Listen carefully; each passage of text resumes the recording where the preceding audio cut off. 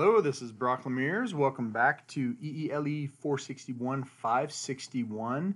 This lecture video is associated with the Wednesday meeting time on April 1st. Okay, so we have been looking at capacitive crosstalk. And so again, what we're going to do is you're going to watch this short video and then have a short little quiz. It's going to be homework number 10. But let's talk about crosstalk. Okay, so this is what we kind of covered last time. You have an aggressor line and a victim line, and we are treating these both as distributed systems. Okay, so that means that there's a delay from point A to point B. And what we are interested in is how much voltage gets coupled over to the victim. And we define two areas of interest for us. First one is called the near end, and the other one is called the far end. The far end is where you're going to have the receiver of the victim, and that's important because it might flip a bit. And then the near end is important because we can often measure what the crosstalk is when you can't see the far end crosstalk, and we can get an idea for what is actually going on. So we can actually use the near end waveform to characterize the actual coupling here. Okay, so what we're ultimately after is a percentage of how much voltage gets coupled over onto the victim. And we define these two terms, near-end crosstalk coefficient and far-end crosstalk coefficient. And we call them next and fext, so NEXT and FEXT. And what we really want is we want them to be voltages, and we want to just come up with some kind of ratio that gives us the ability to say, hey, I had a volt on VA and I multiply it by some coefficient, and then I was able to come up with, 0.2 times that voltage was what was at the near end. Same thing with the far end. Okay, so what we're going to do is today we'll walk through the capacitive crosstalk. And remember, due to superposition, we can treat the capacitive coupling and the inductive coupling separate, and then at the end we just add them together. Okay, so let's think about capacitive coupling. Okay, so there are inductors in here in terms of where the waveform is in any given time, in terms of there's inductance behind it and inductance in front of it, but we care about the mechanism that puts energy from the aggressor onto the victim. Okay, so an aggressor line propagates down the line, and you have a mutual capacitance that is per unit length, right? So we have Cm prime, and that just means that you can't just take the area of these coupled conductors and use one capacitance. You have to look at the little spatial, or how much capacitance, how much mutual capacitance this wave sees, okay, as it propagates. And, capacitance is C dV dt, right? The current is injected based on that equation. That's the governing equation for a capacitor. And so if we care about what gets injected onto the victim, we basically do this calculation where we say the current went through the capacitor. That's the mechanism for a capacitor to couple, and it's governed by Cm dV dt. Okay. What's interesting about it, though, is that you can think of this wave as a voltage source that is traveling from the source to the load. And so it's basically like just this, and it's injecting current as it goes, okay? And so it's not like this one-time thing. It's just like, and it goes over. What's interesting is that when the current hits the victim, it sees 50 ohms both ways. Okay, so it looks to the left, looks to the right, and it splits evenly. And so this little injection of current that happens as this wave travels down, it actually splits evenly, and some of it travels backwards and some of it travels forwards. And that's where you get the near end crosstalk, and then you get the far end crosstalk due to capacitance. Okay. All right. So if you look at all the little math here, we're ultimately trying to get to something that gives us a ratio of voltages based upon parameters that we know. And the parameters that we're going to know, they all drop off in the end, but we've given this like geometry that and material dielectrics that give us these mutual capacitance and load capacitance or line capacitance. And so that's going to be a key thing to this. Okay, so if you think about the Cm that we want to use, it's basically the Cm per unit length times delta X. And delta X would be like, a little chunk right here. But that little chunk, it's almost like you say, for the rise time, how much of this victim does it see, right? How much does it actually see? And it's kind of that same concept of like when you look into a transmission line, you can't see the end of it. Well, when this wave looks into the victim, it can't see the end of it on either side. And so what it sees is it sees a little bit going this way and a little bit going that way. And it has to do with, once again, the rise time. And so you basically have this kind of this little length here. It's kind of the spatial extent of the rise time is a term that people use for it. And it's the delta x can be described as, distance equals rate times time. So you have velocity is the rate and time is the rise time. And so you can kind of start relating these things back together. Now, this is great to come up with the CM, but then you go, well, okay, I want to find that total current. I got to multiply it by dV dt. So then you take your traditional capacitance equation, you plug in this little new expression for CM, and then you go, well, what's dV dt? And it's like, well, V is the voltage you're launching, T is T rise, and so if you just kind of pop those in there, you'd essentially be able to cancel out the T rise times. And what you'd be left with is an interesting equation that says this current is related to the capacitance, of course, but it's also related to the velocity.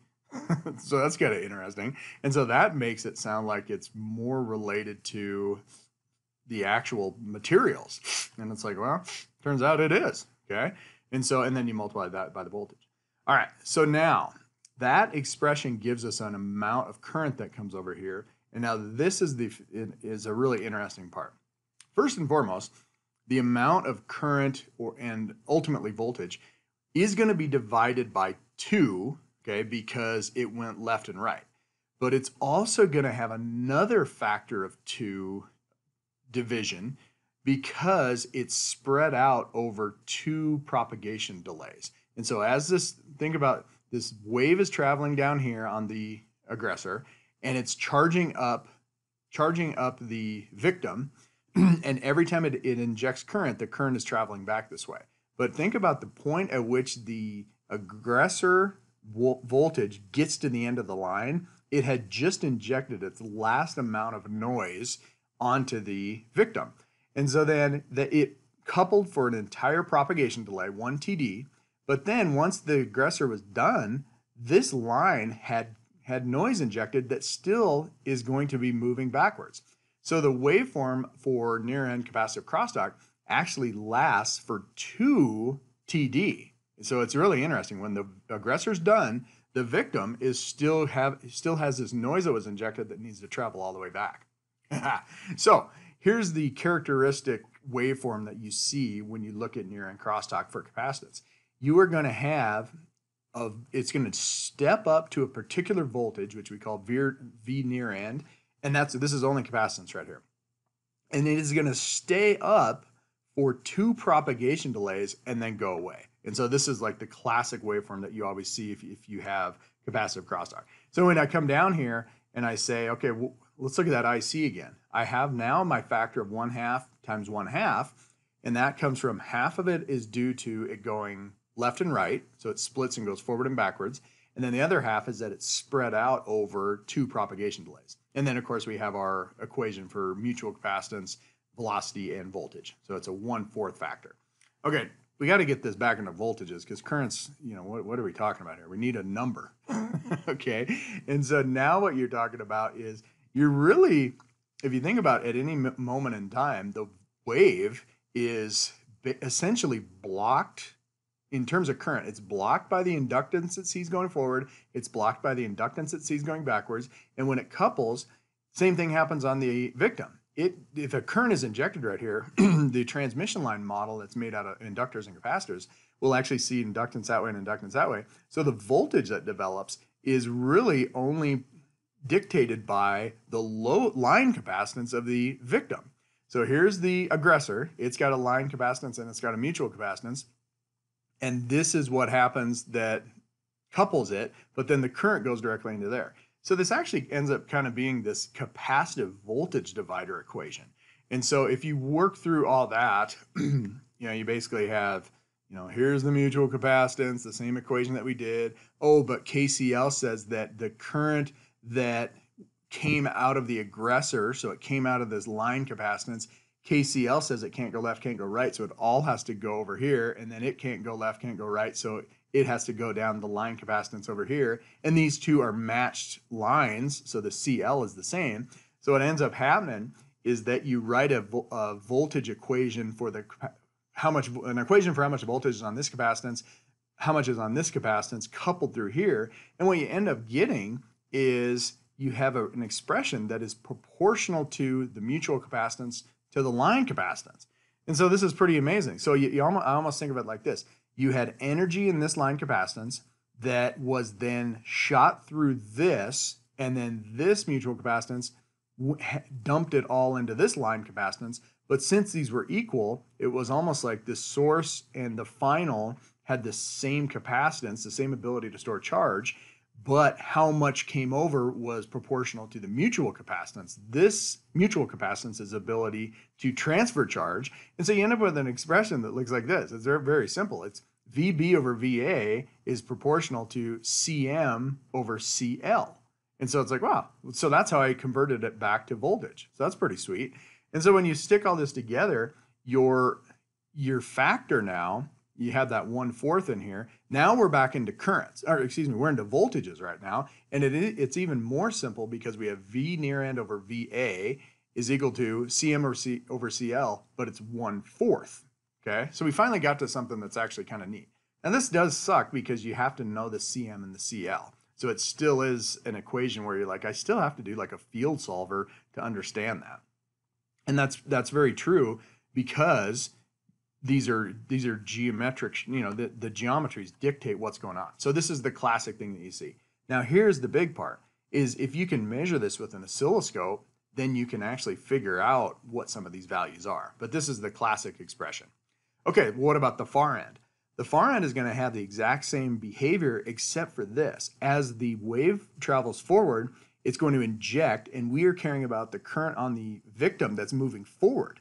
Well, think about this. The victim current can't move faster than the wave on the aggressor. So it is actually moving at the same speed. So they're both traveling down these lines at the same time. And it's actually integrating as you go, because every time you get to a new region where you couple more, you have more current, more current, more current, more current, more current, more current. And you basically are just building up this wave front. It's like this wave in the ocean that you keep adding water to, and more water, more water, more water. And then all of a sudden it gets to the end, and then all of a sudden you have this same type of thing where you get this little blip. And it doesn't last very long. It's basically lasts as long as the rise time. But your equation for it is the V far end over V aggressor is going to be CM over CL again, but you have to have, and then there's a 1/2 in there, of course, but you have this new factor which accounts for the entire length of the coupling region as the wave was generated. So this is like the whole length of the transmission line over the velocity times T rise dictates how big this thing is. And so you can see from this equation, obviously, it's going to be proportional to the length of the coupled region. That makes sense. But it's going to be inversely proportional to T rise. So if T rise gets really big, which means slow, this is going to go way down. And that makes sense too, because slower rise time doesn't couple as much. Slower meaning T rise is big. Okay, so that was kind of a long way to say, here's your equations for near-end capacitive crosstalk. And they are proportional to CM and CL most importantly, but then only when you look at like the parameters that we have, so you have T rise, it really influences the far end capacitive crosstalk, and it also accounts for the length. Okay, but when you come back to near end crosstalk, you basically draw the waveform that looks exactly like that. And then what you do is you say, I know how long it is because of the 2TD, and then I know how high it is based upon the coupled regions. Okay, that's it. So I'll give you a little simple little multiple choice quiz so you can get some more points, and I will see you later.